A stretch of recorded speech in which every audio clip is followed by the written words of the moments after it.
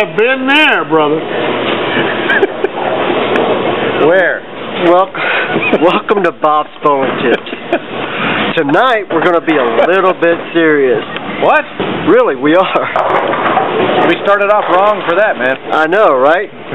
Anyway, behind me, or our pins at our state, or at where we bowl, sometimes they put a red pin in there for February for Valentine's Day. Well, I'm going to talk about, does the red pin affect your bowling? Okay, does it affect the way you throw the ball? Does it affect where you look? Now, a friend of mine asked me how far apart the pins were. And I told him I wasn't exactly sure. And he asked if it was a half a foot, and I told him no. No, it's actually really more like 6 inches. So it's really not that much. So, besides that point, we're going to talk about the red pin. Does it cause you to miss a strike? Wait a minute, Bob. Isn't 6 inches a half a foot? No.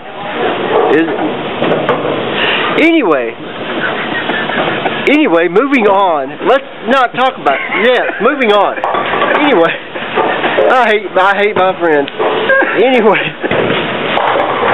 the red pins do distract you. Now, if you're trying to put the ball where you want it, and the red pin pops up, is it really 6? Never mind. Anyway. So remember, the pins are about half a foot apart. Is that like 6 inches? Apparently so, yes. Yes, apparently so. Or the length of a certain appendage that I have? That's all you got?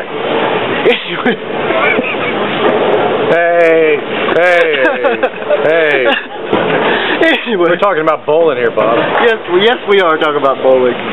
So remember, if a red pin pops up, watch your mark and don't watch the pins, because that's what will mess you up. And remember, 6 inches isn't a bad thing. It's the average distance. Till next time, happy bowling.